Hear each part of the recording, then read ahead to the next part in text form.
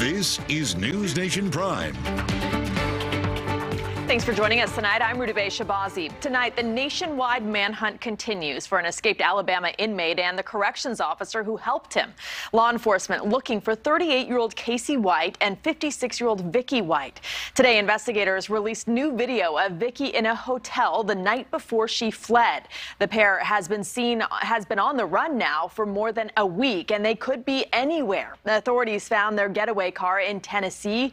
Still so many questions tonight. NewsNation correspondent Tom Dempsey is following this bizarre story. And Tom, there are a lot of layers in this case. Yeah, absolutely, Rudabe. With this manhunt now stretching on for over a week, police want the public to take a good look at new pictures and videos of these two in hopes the smallest lead can lead to their captures. We wish we had a lot more progress. It's been a week. With a manhunt to find capital murder suspect Casey White and now former corrections officer Vicky White continuing, on Saturday, investigators asked for the public's help finding the two.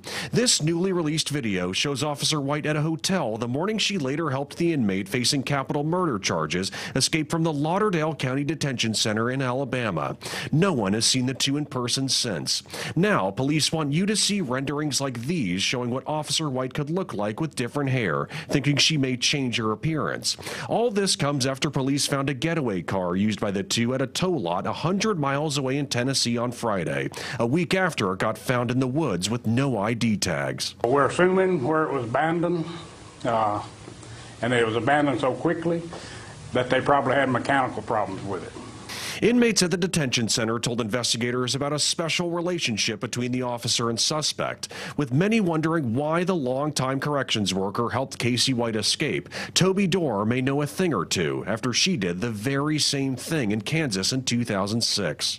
All it takes is for that one officer or volunteer to just be a little bit nicer at one moment to an inmate, and things just take off from there. Dorr helped a man convicted of a deadly carjacking escape from a prison in a dog crate after falling in love with him. She says the 12 days they spent on the run led to all sorts of paranoia. You're always just looking over your shoulder and you're expecting something to happen any minute, so you're on edge all the time. With the search still on for both Vicky White and Casey White, investigators hope the manhunt comes to a peaceful end, and soon. We just have to work with what we got. We're still depending on leads from the public, tips. And regarding that abandoned car, it still remains unknown if the two went on to steal another car or hitch a ride with somebody else or simply run away. But again, the search continues for the two tonight.